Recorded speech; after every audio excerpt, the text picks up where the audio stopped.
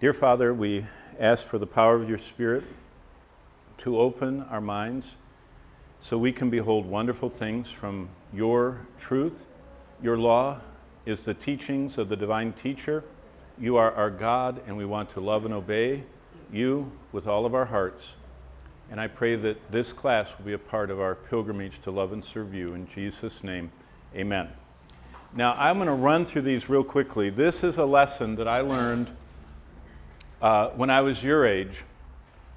I heard an old preacher say, Jonah forgot truths about God. And here they are. Number one, Jonah forgot that God is in control of every detail of his life. We often forget that. We think that what's happening to us is just happening to us. God is orchestrating every event in our life. With Jonah, God was orchestrating the ship in Tarshish, the sailors that were on the ship. He had him get on the ship that had the sailors that were concerned about knowing God. There were a lot of boats in Joppa going to Tarshish. That one was chosen by the Lord. Secondly, we forget God uses unusual circumstances. God used a storm, God used a fish, God used the sailors. I mean, how many people would throw you overboard? Not very many. And so God uses unusual circumstances in our life. For me, in my life, I've had many unusual things happen. I mean, that guy on the airplane pushing the buzzer is unusual. Taking Bibles into communist countries is unusual. I mean, I've been put in jail in Albania, if you've ever heard of Albania. You know, I worked at one of the largest Christian schools in the world of the time. I worked for one of the more famous pastors in the world for a while. I mean, I've had a lot of unusual, but we forget God is using all those unusual circumstances, and he wants to shape our lives. So for you and your ministry, what you have to tell people is God is using everything. My parents who didn't get along and fought, their unhappy marriage, my sisters who both loved me and prayed for me and are missionaries now serving the Lord, my professors, all those things shaped my life. Thirdly, this one is big. We often forget God knows more than we do. We see things like this from just this moment and our little short perspective. God is looking from above. Have you seen drone pictures of things that were familiar to you and they look so different from a drone view? That's the new thing. Everything is being looked at by drones. And the movies they're making of nature from above is unbelievable. You know, how whales are and how wolves hunt, you know, the deer, everything, even the glaciers, the volcano from above, is so different. We're just starting to see that God always knows more than we do. And so what we're supposed to do is trust him. Now, do all of you drive cars? Some of you drive cars. You drive, Jen, you drive, good. Anybody else drive? When you drive a car, usually you get a set of keys and permission to drive the car. Life is like driving a car.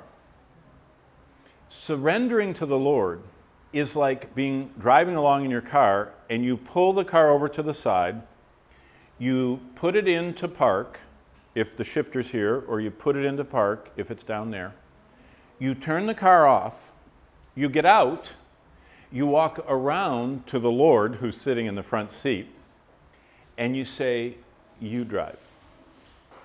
See, surrendering your life is not asking the Lord to now and then give us advice, which direction to turn.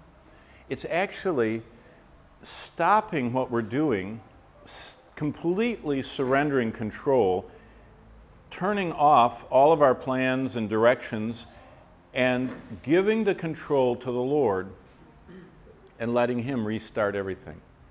See, that's the complete surrender of our lives is what Paul talked about in Romans 12:1 and 2, right? I beseech you therefore, brethren, by the mercies of God, not that you add the Lord to your life, but that you surrender by the daily dying to us running and controlling life. We surrender our bodies a living sacrifice. Sacrifice means you die, but we stay alive. But dying means I lose control of the keys to my car and of the steering wheel. And I turn it over to the Lord. That's what the Lord wants us to do. Because He knows more than we do. And we forget that God always, now remember, the attributes of God I talked about yesterday, one of the attributes of God is called immutability. Now wait a minute, I want you to think about something. If God is immutable, and God hated something in the Old Testament, has He changed? That answers the question of the whole gay issue that's going on around the world. What they say is, oh, homosexuality was only a Jewish thing that God was opposed to. That's not, that's just the Old Testament law. Wait a minute. If God hated something or was jealous about something, what does the doctrine of His changeless nature mean? He still hates it and He's still jealous. So God is always, because He's immutable, kinder, has more long-suffering, and more merciful than us. You understand that? Me, I give up on people like that. I mean, if they aren't interested in the gospel, I move on. God, see, what happens is we're kind of like a group of people that go through life, and we're supposed to be sowing the word, sharing the gospel, but other people come behind us and water it. And it's God that makes it grow. And so what's really fun, and that's why Bonnie is part of her ministry, is she always carries around that camera and records everything. Because we find that there are a whole group of people we've never met that, well, I'll tell you about one. Singapore. Singapore is over here somewhere, isn't it? Isn't that kind of over by Malaysia or Indonesia? It's down here somewhere. Singapore is a British, or used to be, colony, and it's very wealthy. And there's a lot of money. When there's a lot of money, there's a lot of drugs, and there's a lot of alcohol. And there is a Singapore drug rehab center that requires people that are checked in that they have to watch 1,000 hours of Christian something before they'll let them out. Because Singapore has all these laws, you know, they cane people and do all this stuff, and there's kind of a Christian background to Singapore somehow. Well, about 10 years ago, I got a note from a man named Chi Sing Shu. Chi Sing Shu. I can't even say it. Chi Sing Shu. And he said, he wrote me a letter. He said, I feel like I know you and your children and your wife that is an angel, you know, and the buddies. That's what I call my kids, the buddies. And I thought, who is this guy? He said, I was in the drug rehab.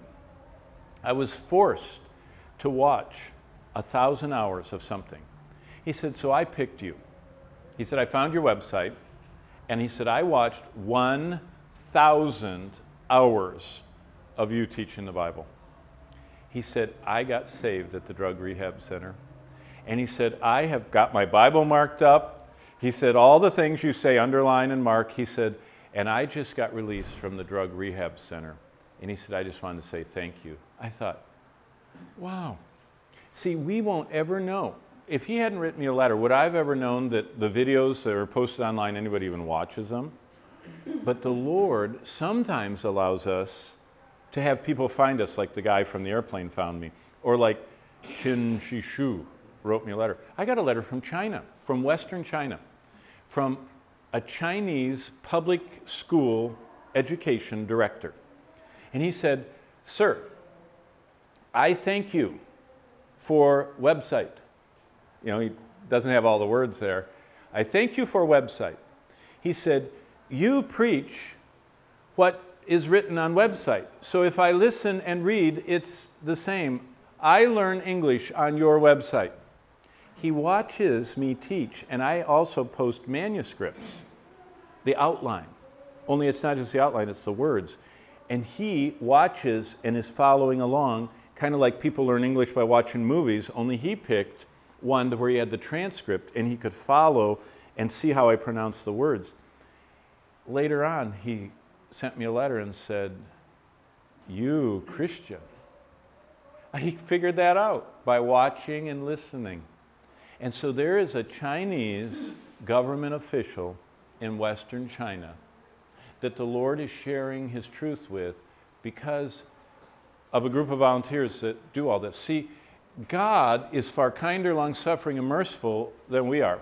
The next things we forget is God is the one who gives good, perfect gifts, which are the comforts in life. Do you remember when God made the little plant grow and shaded Jonah?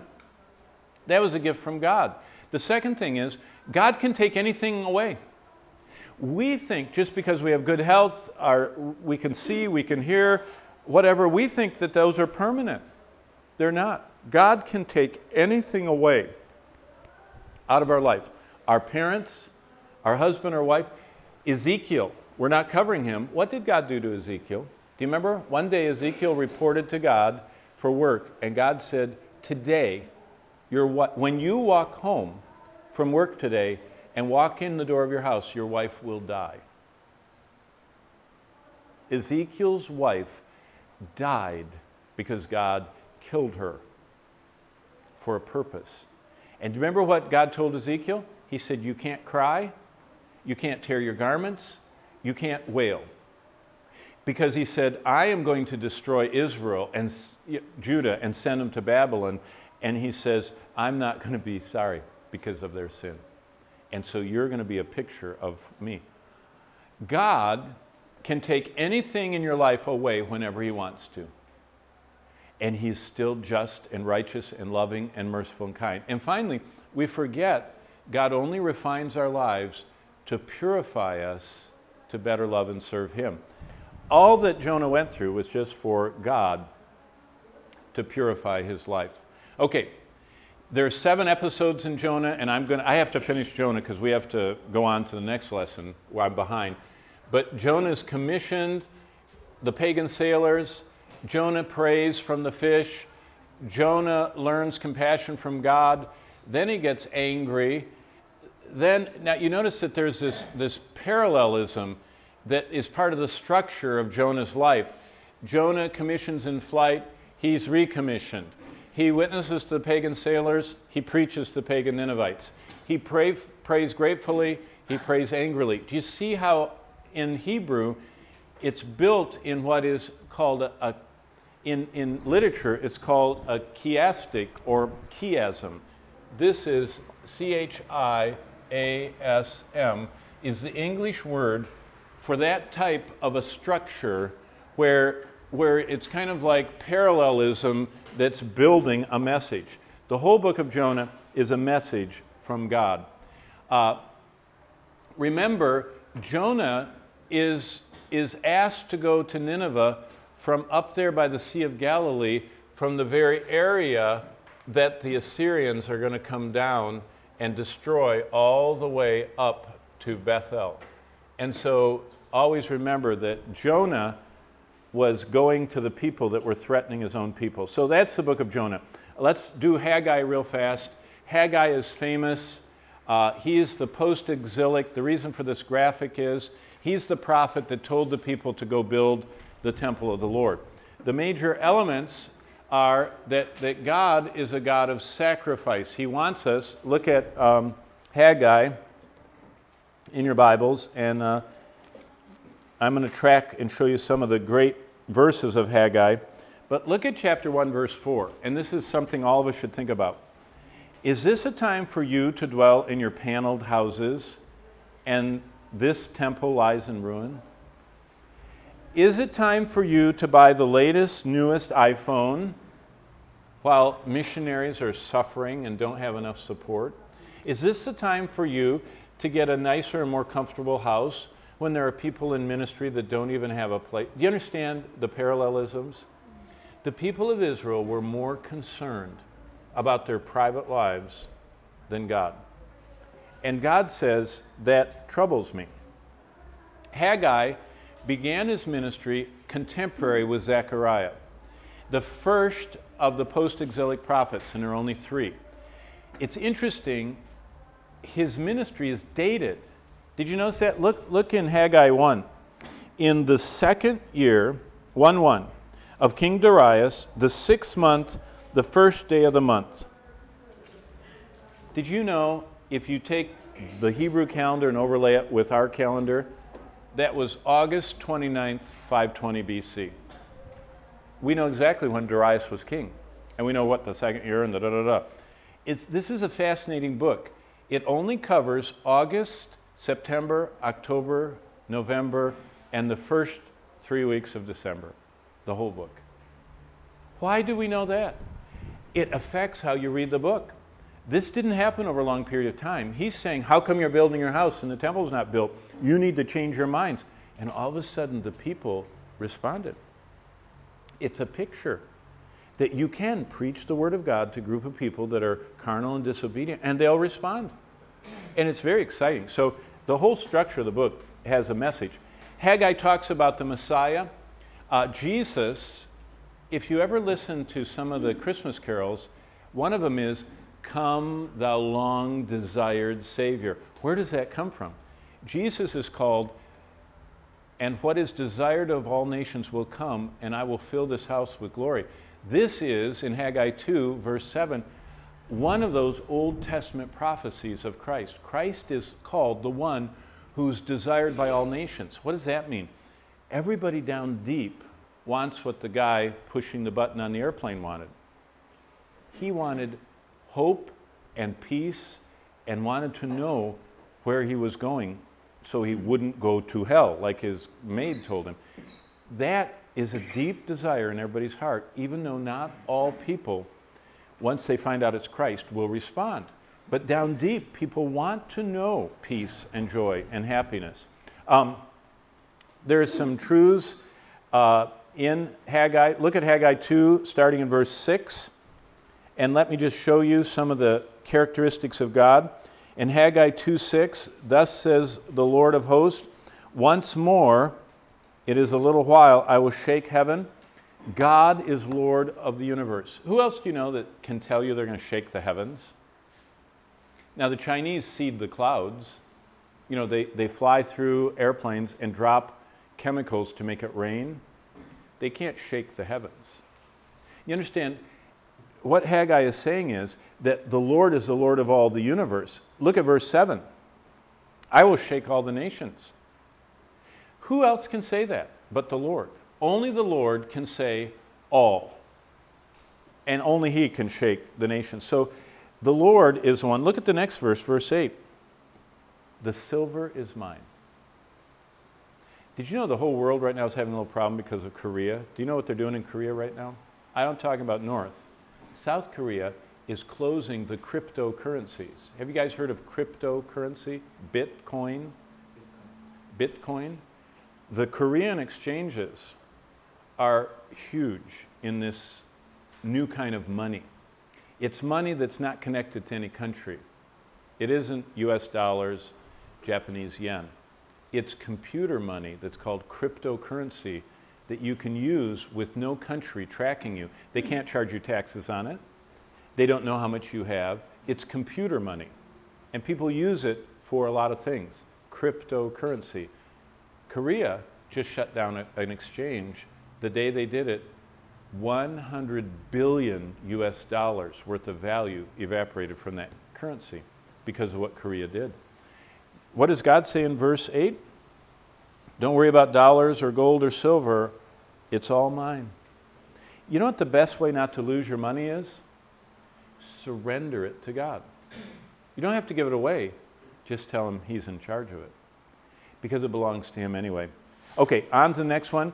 Look at what God expects. In Haggai 1:7, it says, thus saith the Lord, consider your ways. It says the same thing in 9 and 14 and 2:4. God has expectations. Why do we read the Bible? To find out what God wants from us to do. Number 3, the attributes of God. I gave you these verses. If you would like to take the time, each one of these passages describes one of the attributes of God. Rather than just buying a systematic theology and letting someone tell you all the answers, do you know what's really good? Find them yourself. find every time Jesus presents the gospel and the apostles, and when you're talking to someone that tells you, well, this is the only way that you lead someone to Christ, you say, have you ever read all the ways Jesus presented the gospel? 9 out of 10 people you talk to in the ministry will say, no. They bought a book on it. They bought a systematic theology. They bought their favorite author. Most people don't study for themselves. Do you know how to have the most confidence about any doctrine? Before you buy the book on it, read what the Bible says about it. When I read through the Bible each time I look for only one thing. I read the whole Bible looking for only one thing. The first time I read the whole Bible, I looked for the names of God. And I took a marker, and starting in the beginning, God, and I marked God. And I marked every name of God, and every title of God, and every attribute of God from Genesis to Revelation. It took me 72 hours, and you know what? I instantly knew more about theology than most people. Did you know there are over 400 different names and titles and descriptions of God in the Bible? Different ones. He's called the rock, and he's called the strength of Israel, and he's called a consuming fire. He's also called the everlasting burnings. There are so many different descriptions of God that it's kind of like if there's a girl you like, you want to find everything about her. You collect pictures of her, and everything she writes. Do we have that same hunger to know God? The next time I read the Bible through, number 2, I studied prayer. I studied who prayed, what they prayed for, where they were when they prayed, how they prayed. I even found out that in the Old Testament, there are 8 different eight different Hebrew words, all translated by one English word. In other words, the word prayer in English, there are 8 different Hebrew words translating one English word. I feel robbed. God has a lot. Did you know the English word wait? You know that word? Wait? In Hebrew, there are 8 different Hebrew words translated in the English Bible by wait. There is wait reverently, wait patiently, wait silently, wait expectantly, wait hopefully. God is really into waiting. We aren't. Most people don't like to wait. They just want to get it over with. Get it, come on, let's get there. God is into the journey, and he wants you to wait. Then I found out in the New Testament there are 7 different Greek words for prayer. It's fascinating. So here I do I do prayer. I found out who prayed the longest prayer in the Bible. All of a sudden I found out what people prayed for in the Bible. They sure didn't pray for what I was praying for. You know what most people pray for? For good grades and a good job, and to be well. That isn't even in the prayers of the New Testament. Do you know what the most prayed for thing in the New Testament is? Christian togetherness. Paul said, pray that I get to come to you, and I want to spend time, and I want to fellowship with you and nurture and learn from you. He prayed for that all the time. So I spent 1 whole month finding every name of God, 400 plus names. I spent 1 whole month finding, it only takes 72 hours to do this study, because that's how long it takes to read the Bible. And I would read the Bible with a marker pen. And I was only looking for one thing. It's easy to read the Bible if you're only looking for one thing. And I highlighted and marked it and was going. The next time I went through, I read all the times there's anything about prophecy. Now that one was harder because I highlighted half the Bible, because there's so much prophecy in there. So I got a new method because I kept wearing out highlighters. The next time I went through and studied, just like your dad, the sovereignty of God. Your dad inspired me. Steve Nichols has a Bible where he marked every time there's anything about the sovereignty of God. That he rules over all and does his will and all that. All that to say, you should study the attributes of God and find them yourself. Okay, remember message 1, from verses 1 through 11 of chapter 1, it's that completing the temple. And that event is a historic event that Haggai preached about. Message 2 is he records the fact that the people see God. This is a sobering section of Haggai. God noted that his people responded to what he wanted and obeyed. Did you know what Malachi 3:16 says? That God has a book of remembrance. God is noting whether you do what he asks you to do. Did you know that means a lot to him? God can cause anything he wants to take place, but he wants us to choose to love and serve, obey and follow him. And so that's the whole middle message of Haggai. Then Haggai gets into this future temple in chapter 2, 1 to 9. There is a future temple that is promised. Then his fourth message is that your obeying me now causes my blessings to be on you later. Now, Haggai is all about faith. Remember that? And that's why in Haggai, the whole idea, the just shall live by faith, is profiled. Faith makes me obey, brings blessing. And that's his fourth. And then the final message of Haggai is that there's a future blessing promise. And I just want to show you this. Look at Haggai 2:20 and notice the repetition. And again, the word of the Lord came to Haggai on the 24th day of the month, saying, speak to Zerubbabel. Now look at verse 21.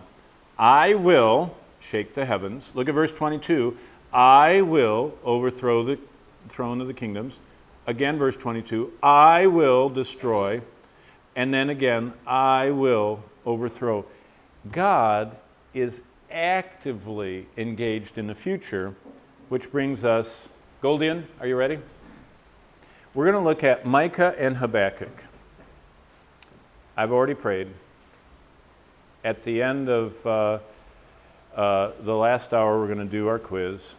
There are the themes. You know them. The timeline, the geography, all that stuff. I just am showing you this because I don't want you ever to forget. And as we look at Habakkuk, you should always think about where he is. Habakkuk is prophesying just before the destruction of Jerusalem by Babylon. Who was alive and listening to his message? These two guys. Did you ever think about that? How did Daniel get to be such a sharp guy? Daniel and Ezekiel are living under the ministries of Zephaniah, Habakkuk, and Jeremiah. And they are, I mean, they didn't read the book of Jeremiah, they heard it. They didn't read the book of Habakkuk, they were living it as it was taught. Remember, Habakkuk, again, is one of the southern kingdom prophets. Habakkuk is right up in this time period. In fact, Habakkuk starts his prophecy during the same year Daniel gets carried off.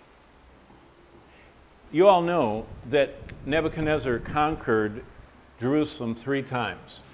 He came in 605 BC and hauled off Daniel. In 597 BC, he came back, and so he took Daniel. He took Ezekiel in 597, and then in 586, he said, I'm not hauling off anybody else, I'm just killing them all. And he just wiped out the city, and then took the surrounding people into captivity. So actually, this is the fall of Jerusalem, but it was preceded by Nebuchadnezzar would come and he'd knock down part of the wall and threaten them and take some captives, and they wouldn't obey, so he came and knocked down more of the wall. And so during that first See, in 609, Nebuchadnezzar is coming toward Jerusalem. 4 years later, he has battled him enough to knock down the wall and take Daniel, and Daniel gets 4 years. Do you admire Daniel? He was listening to Habakkuk. He was listening to Jeremiah. In fact, we know that Daniel studied Jeremiah for his Bible study. It says that in there. Okay, first of all, let's look at Micah, and the message of Micah is that God sees everything. And the book is written showing God, only God could know what's written there. Remember, Micah is down here in Jerusalem, and what he says is, God is watching you. He's building evidence, and your day of standing in court answering to him is coming. That's the message. You can divide the book of Micah around, it's a twofold theme. There's a little comfort and a lot of warning. And there's a lot of warning and a little more comfort. And then the next section, there's no comfort. And then right in the middle is this really encouraging part. And then it's kind of encouraging and kind of judgment. And then it's bam. Do you look at this? Now, why am I even taking time to show you this? Did you know some people, when they come to your ministry, they only want this? They say, I just want positive stuff. Other people, this is all their ministries are. It's like every time you go to church, you feel beaten down and knocked out, you know? God shows us something. There should be a balance. A third of the book targets the sins of the people. A third looks at punishments to come. But a third has promises of hope. There must always be, when we are biblical in our ministry, we have to balance making sure we have regular words of comfort and hope, but never neglecting the words of warning and judgment. Balanced ministry. Micah 6:8. So look in your Bibles. Hosea, Joel, Amos, Obadiah, Jonah, Micah 6:8. This is the high watermark of the Old Testament, talking about the character that God expects in us. What doth the Lord? He has shown you, O man, what is good. And what does the Lord require of you? But to do justly, to love mercy, and to walk humbly with your God. What is mercy? Okay? Mercy, now in the New Testament, you all know that mercy is when God doesn't give us what we deserve, and grace is when he gives us what we don't deserve. But what's interesting is, in the Old Testament, mercy and loving kindness, kindness is tied to something. This parallel word here is the Hebrew word hesed. And hesed means God is merciful because he is lovingly loyal to his promises. So God wants us, because of his promises, verse 8, to love mercy. And this time, mercy in English is actually the Hebrew word hesed, which is loving kindness. We should love the loyalty, the covenant vows we make to the Lord, and then to walk humbly. Now remember, Micah is contemporary with Hosea and Isaiah. They knew each other. Micah spoke to both the northern and the southern kingdoms. Though he was directed to the south, he was speaking to both. And do you remember when we were talking about the message of the prophets? He was against unjust seizure, poor spiritual leadership, corrupt business. I mean, he was targeting their lives. Now, some of the key verses, here's a famous one. This one's at the United Nations in New York. You know, all the world has a representative at the United Nations. This is in their building. They will beat their swords into plowshares and their spears into pruning hooks. Nations will not take up sword against nation, nor will they train anyone for war. That's the goal of the United Nations. What they don't realize is that that only comes when people respond to the Lord Almighty, to His Word. So the United Nations selectively quotes a little bit from the Judeo-Christian world, but they don't want the Judeo-Christian God, right? That's part of the danger of world politics. Again, this I call the moral high water mark of the Old Testament. The Lord wants us to act justly, to love mercy, and boy, does God love humility. God is drawn to humility. Even Ahab, do you remember Ahab? Who was Ahab's wife? Jezebel. I mean, that's even, if you want to be mean to some woman, say you're a Jezebel. That's a very negative term. That's used in literature of speaking. So Ahab was a wicked king. He was taking Israel into idolatry. God told him that he was going to die and the dogs were going to lick up his blood and were going to eat him. Remember? And he heard that message, and Ahab, inside of his house, put on sackcloth and began to walk around like this. Humbly, it says. He kind of said, God, could you not do that? I'm sorry. And it said, the Lord said, look at Ahab. Wow, he's humbling himself. And the Lord delayed executing him. Even wicked people, if they'll humble themselves, God responds. Can you imagine what He'll do for us? Do you really practice humility? Humility is not thinking little of yourself. People do that all the time. They go, oh, I'm nothing. Don't pay attention to me. Don't look at me.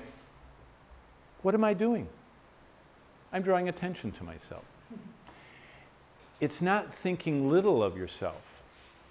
It's not thinking of ourselves at all, thinking of Christ. See, I don't care if you like, what I'm doing for the Lord. I care whether the Lord likes it. See, pride makes me wonder what you think of what I'm doing. Humility makes me wonder what God thinks. See, there's a whole different... Pride focuses me here. Humility focuses me here. And that is the message. The Lord wants us to walk focused on Him, humbly with our God. Now, Micah, remember I said the positive? Who is a God like you who pardons sins?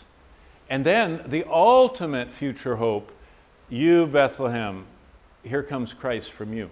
See, Micah, though he's filled with judgment, has lots of future hope. Now, this is just a listing of all the prophecies of Jesus Christ that are in the prophets. Here is Micah 5:2. Hosea talks about Jesus being in Egypt. Isaiah talks about Galilee and Him being in Nazareth. Isaiah says that John the Baptist is going to come ahead of time. These are all of these Old Testament prophecies that I listed off for you. And Zechariah said he'd come by triumphal entry. Smitten, Zechariah says, betrayed, even the 30 pieces of silver. The Psalms tell us about what they did on the cross. The casting of lots is in Psalm 22. Not a bone broken comes from the Passover. The piercing of His side we already saw in Zechariah. Dying surrounded by the criminals. Even what He would say on the cross. Isaiah adds He'd be buried by a rich man. Jonah is a picture that He'd rise the third day. And then the destruction of Jerusalem, as Daniel said. But the real hope isn't just in the promises of Christ, but that when He came, He would forgive. And Micah reminds us that the God, you know how it says in Psalm 103, as far as the east is from the west, and Isaiah says, though your sins be as scarlet, they'll be as white as snow. And then Isaiah says he throws them behind his back so he remembers them no more, as Jeremiah says. But look how Micah adds to that. God treads our sin underfoot and puts him in the depths of the sea. So he's not just talking about forgiving, saying forget about it. He's talking about forgiveness that speaks of the great work of redemption. So Micah gives us a group of lessons. And why does Micah look like that in the graphic? Did you guys catch when you read it, how he prophesied? God sees everything. As God sees everything, he also prophesied taking his clothes off. Did you catch that? To get the Israelites' attention, he went around the country in his underwear. And did you know, kind of like you're supposed to wear a class dress, I don't think that MVP would like it if you guys walked around in your underwear. I'm not sure God would like it either. But 2 men were called to do that. Ezekiel walked through the land, and he also cooked his food on cow manure. Isn't that unbelievable? The things God does to get our attention. Okay, what are some of these lessons? Number 1, live the truth. Micah 3:11. Look what Micah says. They pronounce judgment for a bribe. Her priests instruct for a price. Doesn't that sound like Catholicism? You can hire the priest to do whatever you want. Did you know that one of the past presidents, I don't know which one of the Philippines, their daughter has been married 5 times. Did you all know that? In a Catholic nation. The Catholic Church has annulled all of her marriages. She has children by 5 different men. One of the daughter, Aquino's daughter, has all these, because the Aquino family can pay the priests, and they annul a marriage. Do you know what annul means? They say you were never married. Even though you have children, you're never married. You get to marry like you've never been married. That's going on to this day, what was going on there. Live the truth. Now you say, why are you telling me that? If you guys go in the ministry, if you actually become Word of Life missionaries, some of you, you're going to have supporters, people that give money to help you be in ministry. You want to know something really sad? People that give money will say, now, Jan Ray, I'm giving you this money, but this is what I want you to do. And what it is they have strings attached to the money. When I was a pastor, I had people say, I will give $1 million to build that building, but you have to name it after. See, they didn't give it to the Lord, they did it to be a monument. Always, we have to guard against doing for money. We live the truth, we can't be bought. Look to Jesus. Micah points to Jesus. He is the poor and the oppressed and the misfortunate, he said, have the breaker. That's the one that breaks their bondage. He's talking about looking forward, even though you are poor and oppressed, that there is someone coming that will liberate you. So he talks about living for Christ. Thirdly, he talks about paradise is returning. That's Micah 4:1-8. And finally, the verse I've already mentioned, God has expectations. So that's the book of Micah, written from God's perspective. Now, Habakkuk, God desires our faith. Now remember, this is fascinating. Who wrote the book of Hebrews? Does anybody know? Hebrews? Yeah, Hebrews. Who wrote the book of Hebrews? We don't know, do we? It's been disputed throughout all of history. But let me show you something very interesting. Habakkuk 2:4, the just shall live by faith. Who are the just? Romans tells us who's justified. And Romans quotes Habakkuk 2:4. Who, when the just, how do they live by faith without works? Galatians explains it's not by works. Quotes Habakkuk 2:4. Hebrews quotes Habakkuk 2:4 and defines what it means to live by faith. one of the things that ancient scholars believed is that it's possible the Apostle Paul wrote it anonymously and left that little, there are only 3 New Testament books that quote from Habakkuk 2, and those 3 New Testament books show who the just are, how they live, and what faith looks like. Isn't that interesting? That's just an idea. Basically, Habakkuk is saying, watch out, Jerusalem. Babylon is coming. And that's the message of Habakkuk. Habakkuk talks about the sovereignty of God. Look at chapter 3. Zephaniah, Haggai. There it is. I love this verse. This is probably one of my most marked up verses in Habakkuk. Just a second. Chapter 3, verse 17. Though the fig tree may not blossom, or any fruit on the vine, though the labor of the olives may fail, though my fields have no food, verse 18, I will still rejoice in the Lord. Habakkuk tells us that the source of joy and happiness comes from Christ alone. And I love that. Habakkuk doesn't address the people, but basically Habakkuk is written differently. It's Habakkuk struggling with God. And it's almost us listening into a conversation. Habakkuk is troubled. He says, how come we're crying out to you and you aren't doing anything? How come I'm complaining to you and you're not responding? Habakkuk was troubled, and the Lord responds. God says, look at the nations. The earth someday will be filled with the knowledge of the Lord. The Lord is in his temple, stop complaining. See, Habakkuk is really a fun book to spend our lives reading. And then this, I already quoted. This is the high watermark of faith. You trust the Lord even when you don't have anything visible. If you're in the ministry, many times this will happen in your life. That you will come to a place where there's no one that can help you but the Lord. It's like living by faith. Kind of like George Mueller. Have you all heard of George Mueller, the orphan guy who prayed and the Lord sent the money? And we're only 2 slides away from finishing Habakkuk.